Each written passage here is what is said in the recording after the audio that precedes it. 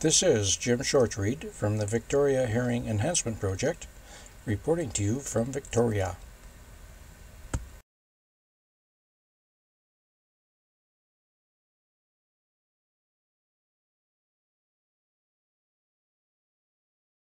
Jim Shortreed here, Victoria Herring Enhancement Project. Aboard Island Prism, downtown Victoria, January 2022. Legend has it that you could go up to the Craigflower Bridge and catch a bucket full of herring in no time, and then come back to the Empress for afternoon tea. Alas, not now. Last year, it seems there were very few herring caught off the Craigflower Bridge, which is a darn crying shame, because we have 66 hectares of healthy eelgrass, which is the preferred spawning substrate of the Pacific herring, which is probably why the Esquimalt Gorge Pacific Herring was so incredibly populous in its day.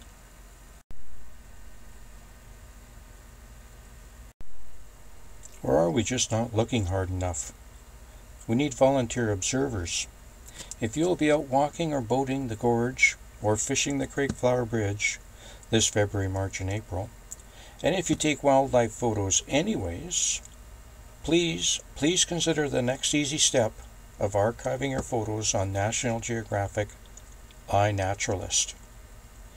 If you do see the spawn of the elusive, distinct genome Esquimalt Gorge Pacific Herring, there are tried and proven herring spawn enhancement techniques.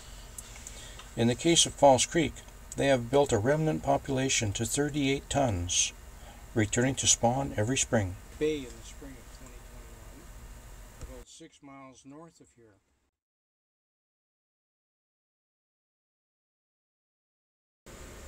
Over the years, many volunteers, as well as World Fisheries Trust, CRD, Saanich, and all you other GWI members, have done great work to make your gorge clean, healthy, and ready for herring spawning. If 66 hectares of herring spawned, the gorge would fill up with birds, seals, and sea lions, returning coho, and resident chinook.